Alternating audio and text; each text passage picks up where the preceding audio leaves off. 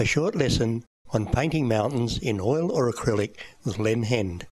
Mountains can be painted in any colour. It is the tone that's important.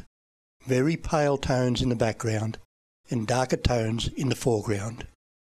On a usual blue day, we have blue mountains in the distance and grey-green in the foreground. I like to paint my mountains using cobalt blue. So I'll put some cobalt blue on about where I want the distant mountain, then puddle around with white and push it up into the shape of the mountain. This way you can mix your tones as you work. You want a very pale tone for the distant mountain. You can add the white to the bottom of the mountain and then move it up into the mountain, ensuring that the top ridge line is darker than the body of the mountain. Then as you move forward, add a little bit of crimson.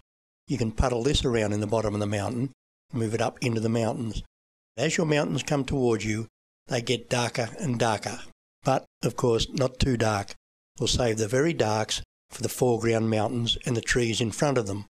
You can practice this by making your mountains up as you're going along. I'm painting Mount Warning here. That's quite a strange looking mountain. You might have a favourite mountain and want to follow the shape of it. But when you're painting mountains, try to keep pleasant curves. Now we have our distant mountains finished and our foreground mountain blocked in.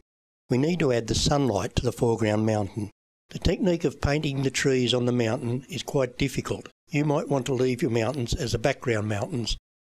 The colour is raw sienna, a little bit of white, very little bit of grey and a very, very little bit of viridian green. Grey is mainly cobalt blue, a little bit of crimson and a very little bit of raw sienna. I like to use a size 12 round hog bristle brush, which I saturate with paint to make it like putty, and I load it with a little bit of grey on one side and the other side with the green that we've mixed. Then by dabbing the brush on almost perpendicular, you'll get little trees in the sunlight effect. And if you get a few dull ones, that's all right. That's the shadow on the mountain. Go down each side and follow the shape of the mountain all the time. Now remember, at this stage we're making it up as we go along. We're not copying anything perfectly. Always work from the top of the mountain down the mountain towards you, and as you come forward your trees can become bigger and your brush strokes a bit more forceful. And with a dry brush with a little bit of white on, you can dab out the dark spots and put mist into the mountain. This will take your mountain back and give you good perspective in your painting. Well, I hope you enjoyed that very compact lesson, and I hope to see you again.